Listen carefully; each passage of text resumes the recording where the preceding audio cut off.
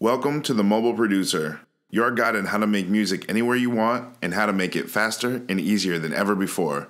My name is Benji, and in this video we'll be covering the sampler for GarageBand and iOS.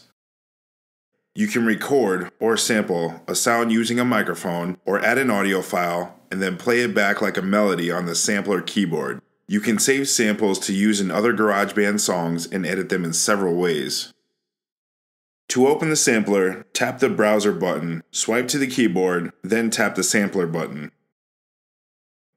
To record a sample, first tap the start button. Next, play, sing, or make sound into the built-in microphone or a connected microphone. When you're finished, tap the stop button to stop recording. Subscribe now to the Mobile Producer. Subscribe now to the Mobile Producer. Subscribe now to the To add an audio file to the sampler, do one of the following. In Tracks View, drag a blue region from an audio recorder or amp track to the sampler track.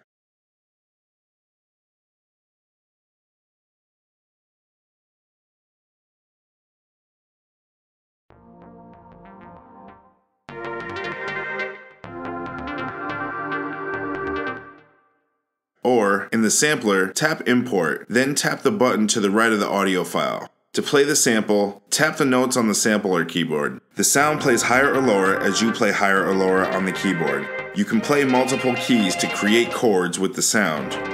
The sampler also includes controls that let you change the keyboard range, hold notes, change the keyboard layout and size, bend notes and add modulation, adjust the touch sensitivity, arpeggiate keyboards, or play using a particular scale. These controls are the same as the controls for the keyboard touch instrument. To choose a different sample to play or edit, tap My Samples. Then tap the name of the sound you want to play in either this song or library. When you make sound, the input level meter shows that the sampler is receiving an input signal from your microphone. If your audio device supports software level control or monitoring, the input button is available in the sampler window. First, tap the input button. Then drag the level slider left or right to set the input level. The level slider is available if your input source supports software level control. To set the level automatically, tap the automatic switch next to the level slider.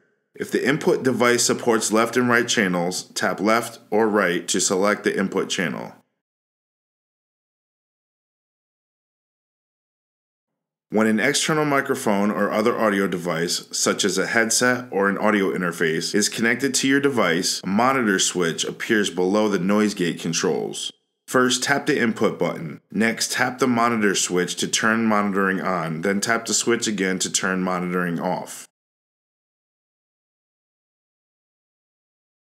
In the library, tap the sample to select it, then tap Rename. Next, type a new name, then tap Done.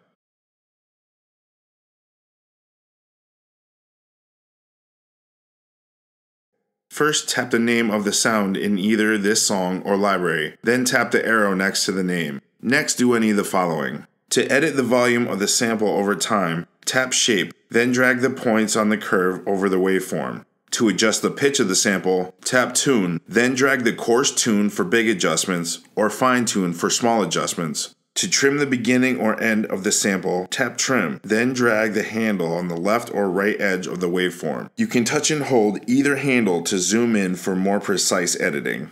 To undo your edits and start over, tap Revert. To play the sample backwards, tap Reverse. To loop the sample so it plays repeatedly, tap Loop. If you edit the volume by dragging the shape points, the volume edits are saved with the sample.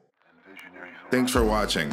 We just learned all about the sampler in GarageBand for iOS. I want to hear what you've made using the sampler. Post it in the comments below. And if you love making music on your mobile device like I do, click the red subscribe button right now for free weekly tutorials on the latest mobile music apps. The music's by me, and you can listen here. Once again, thank you for subscribing.